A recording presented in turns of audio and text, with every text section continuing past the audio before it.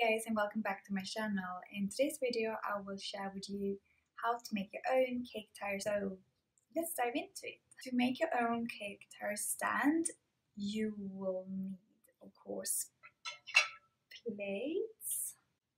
I have 3 plates here that I found at my parents' house. You can probably find a lot of these, like random plates that look really nice in thrift stores, or you can do like me, shop your parents' house or your own cupboards or friends clearing out things.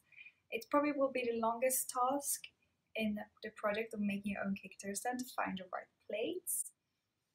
Some people also use a little teacup on the top if you want to have that little Alice in Wonderland style, which is really cute. Otherwise you will also need a cake tire stand, and I ordered mine on eBay. I really like the selection from the seller I bought it from, but it was ordered from Australia and took like 8-9 weeks before it arrived. Then you will need a drill to drill the holes in the plates so the cake tire stand can basically be attached. And really important part, you will need a special drill bit for glass and tiles. So not your normal drill bits, because then the plates will break. You will also need a tape measure and a pen. Start by measuring your plates and find the center of the plates and mark it with a pen.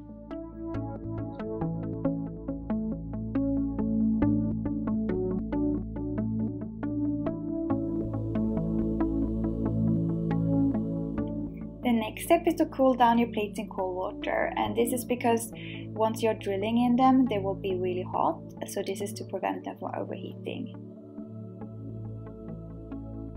Once you cool down your plates, you need to make sure that you are working on a safe surface, ideally a workbench, or if it's warm enough to be outside, you can also complete this project on the grass.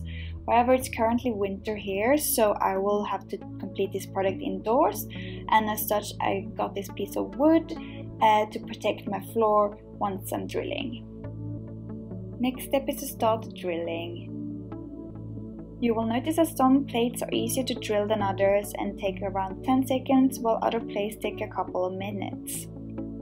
I also learned a few tricks along the way, for example to drill slower and to also attach a little piece of tape to prevent the drill bit from slipping.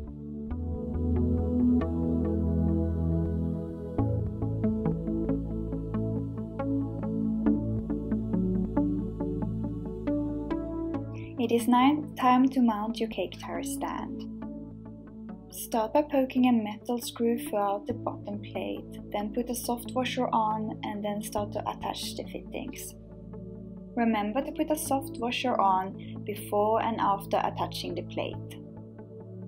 Repeat until all 3 fixings have been attached.